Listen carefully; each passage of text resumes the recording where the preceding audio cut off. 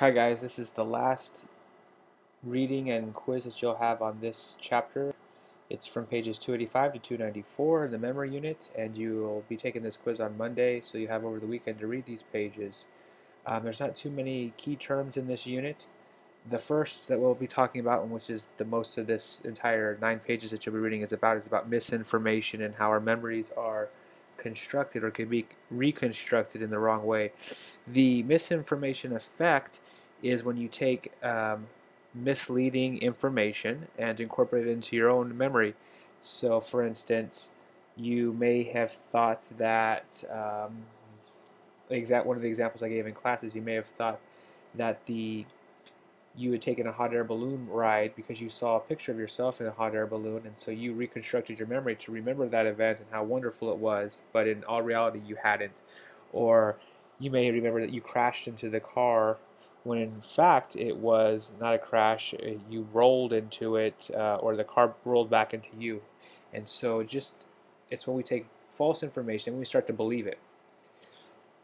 The next topic is source amnesia. Source amnesia, the famous example is from child psychologist Jean Piaget.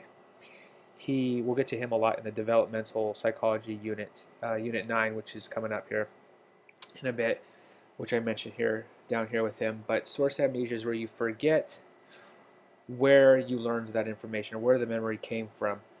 This happens all the time, right? You hear something and you tell somebody a cool fact that you heard about Justin Timberlake or something, and you may even have told the person who told you, and they're like, yeah, I knew that. I'm the one who told you about that. It's you forget the source of the information.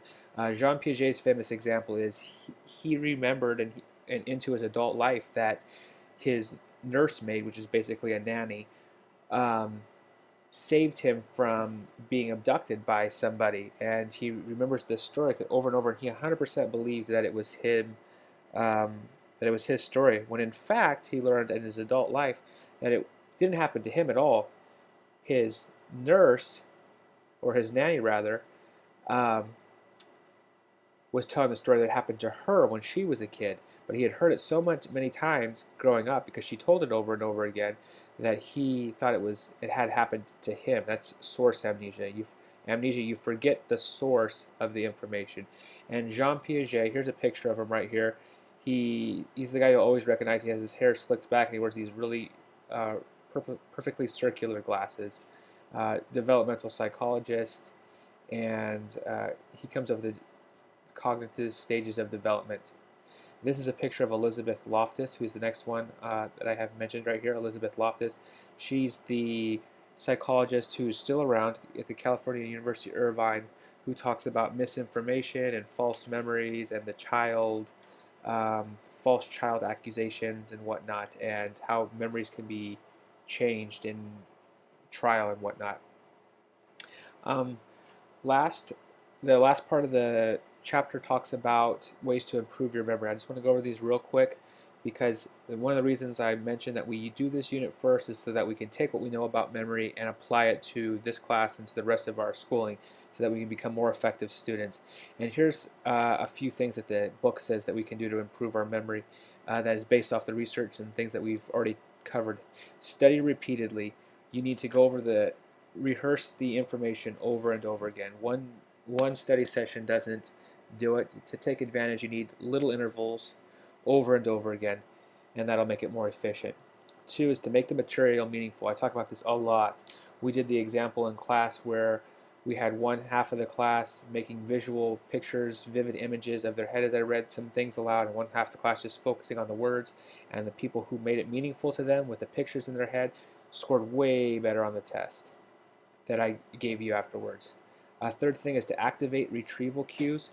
I give you those little pictures. That's a lot, what I use a lot is I have pictures in my head that I try to use as retrieval cues, and I draw pictures and I try to give you guys my examples of how I come up with this information. But you need to have something that helps you get that information. You don't necessarily have to remember everything, but if you have a little trigger that will help you, it will benefit. Fourthly, use a mnemonic device. Mnemonic devices are those little memory tricks. Last day you were supposed to have gone to a website and checked out some mnemonics. of how to do it. It can be as easily as the Roy G. Biv one that he gives in the book for the colors of the rainbow to anything else. But they're little mnemonic devices. Minimize interference. You should be doing your studying without any other interference to take up your mind's attention. Your mind can only focus on one thing fully at one time.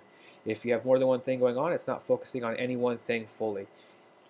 So you shouldn't have Facebook open. You shouldn't be looking at Instagram. You shouldn't be having crazy music on. You shouldn't be out in the living room with your family. If you can avoid the more things that you can avoid, the more things that you can minimize, the better your studying is going to be. It should be done right before sleep as well. Is a great time to do it. It doesn't have to be always done right before sleep, but before sleep is a great time because you immediately start to process that information while you're sleeping. Finally, sleep more. This one everybody gets, and as a high school and college student in your future, you're going to have trouble doing this, but sleep is where your brain takes the information and processes it, and it will be able to understand the information better and also retrieve the information better. And then last but not least, test your knowledge over and over again. That's what flashcards are for. That's what the little quizzes in the study guide that I give you are all about. That's what the quiz at the end of the unit is all about. That's what the daily quizzes are about. Is to test, is to rehearse it, and also to determine what you don't know. If you get something wrong on a test or a quiz, or when you're studying it, you'll be able to go back and relearn that information. Finally, for the exam review is what we're going to be doing on Tuesday. There's no new reading on Monday night. It's just going to be taking the test at the end of the chapter and doing exactly what we just said in that last bullet point, reviewing what we don't know and rehearsing what we do know. Monday night's homework then is those practice tests. You also need to be working on your vocabulary cards and know them inside and out because you're going to have a vocabulary quiz on Tuesday, which is the day before the exam. Finally, finish your study guide, rehearse, recall, repeat. That's it for today, and I'll see you probably after the next exam, and hopefully you did well. Study hard.